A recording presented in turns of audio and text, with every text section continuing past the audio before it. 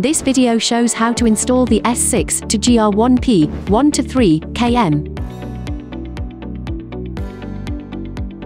Attention! Electrical equipment shall only be installed and maintained by qualified electrical technicians.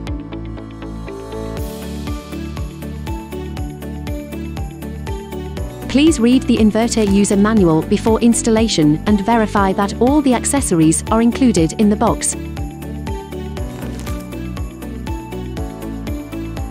Please install the inverter in a safe location that meets the requirements for proper ventilation for heat dissipation and avoidance of direct sunlight. When the inverter is operating, it generates high temperatures and voltages.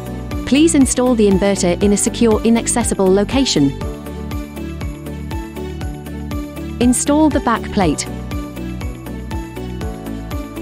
Appropriate space should be reserved around the installation location of the inverter. Determine where to place the inverter. Use screws, spacers, and nuts to secure the back plate to the bracket. The installation is complete. Mount the inverter. Align the inverter with the hooks on the mounting plate and hang it.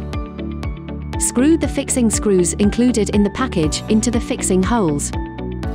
Inverter installation completed. Grounding cable connection. Connect the ground wires crimped with OT terminal to the ground point on the side of inverter. DC side connection. Please use a multimeter to measure the open circuit voltage of the PV strings. Distinguish the positive and negative poles. Ensure the DC voltage is within the allowable range marked on the nameplate of the inverter. Please refer to Solis demonstration video for making of DC connection cable.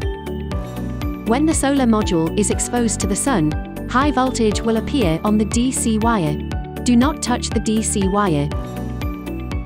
Before connecting the inverter, please ensure that the open circuit voltage of the photovoltaic string does not exceed the limit of the inverter. The solar modules connected to the same MPPT must have the same specification, the same orientation, and the same inclination. When you hear a click sound, it indicates that the connection is fastened. AC side connection. Connect the assembled AC cable to the corresponding port. Communication connection. If you choose a Solis data logger, please connect it to the COM port at the bottom of the inverter and tighten it. Mount the antenna at the end of the data logger. Power on debugging. Please visually check first to make sure all cables are connected properly. You can pull the cable lightly to confirm that the cable connection is tight.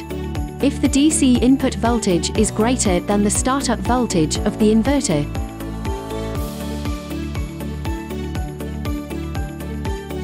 the inverter will start up.